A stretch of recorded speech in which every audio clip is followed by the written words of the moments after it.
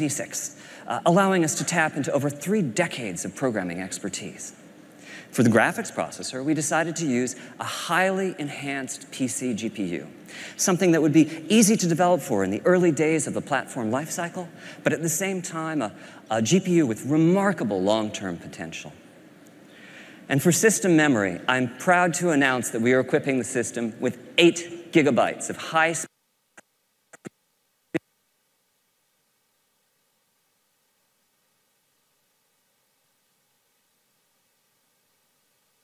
unified memory, both satisfying the #1 developer request for ease of game creation and also increasing the richness of content achievable on the platform.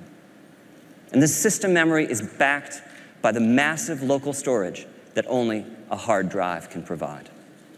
Overall, this architecture is designed to ensure that the very best games and the most immersive experiences will reach the player. Now, the next few demos are live, so I get the pleasure of sharing with you, for the first time, the new controller. And here it is, the DualShock 4.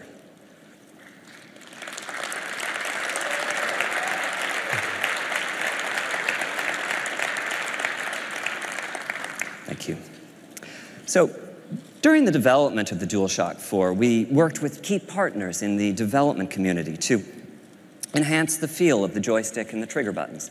The result is a much tighter sense of control over in-game actions. We also took this as an opportunity to enhance the rumble capabilities and reduce the controller latency. And finally, we added a few new features. A touchpad as a new form of input, a share button and a headphone jack to enhance social interactions, and a light pad as a light bar as a simpler, more friendly way to identify players.